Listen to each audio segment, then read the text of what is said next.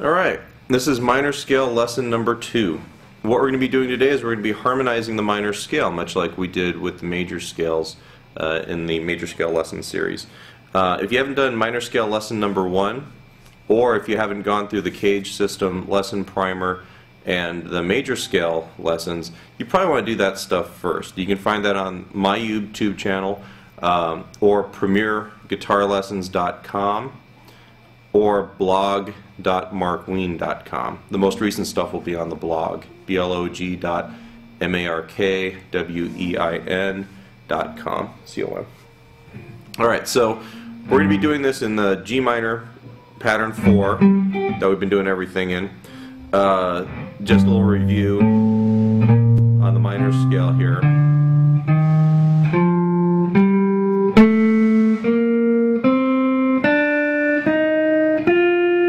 Right, so that's the pattern 4 minor scale. Off of the first note, or what we're going to have for a 1 chord in a minor key, we're going to get a minor triad.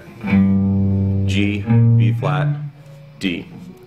Off of the second chord, or the 2 chord, we are going to have a diminished triad, which would be A, C, E flat.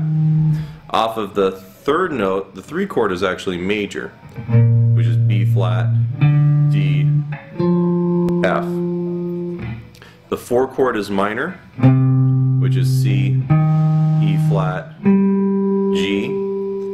The 5 chord is also minor, which will be B, D, F, A. The 6 chord is major, E flat, G, B flat, and then the 7 chord here in the key of G is going to be major, F, A, C. So, unlike the major scale, in the minor scale, the 1 chord, the 4 chord, and the 5 chord are minor. The 3 chord, the 6th, and the 7th chords are all going to be major, and then the 2 chord is going to be a diminished triad. Now, one thing that you might run into in a major key is the idea, or in a minor key, is the idea that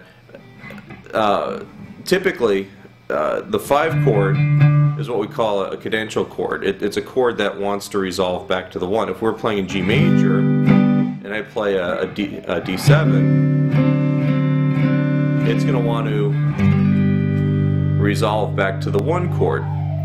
In a minor key, if we're playing in G minor, both the 1 chord and the 5 chord are minor. That's a very weak sound. So in a lot of music, especially a lot of Baroque or classical music onward, we're going to take the 5 chord, and instead of making it a minor chord, we're actually going to raise the 3rd, what we call the leading tone, and give ourselves a dominant or a major 5 chord, and then that's going to give us more of a solid 5 chord to 1 chord cadence, or a feeling of resolution.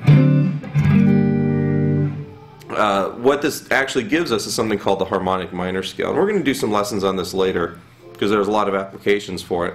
But you'll see this a lot, like even in pop music. A lot of the stuff that I write ends up having, if it's a minor key, I end up liking to use that chord just because I like a real solid resolution to it. So the scale for that is basically this minor scale, G minor, but we're going to take the 7th note and we're going to raise it up 1. So we end up having that sort of deal, and that gives us the major or dominant 5 chord, and then we're still in G minor.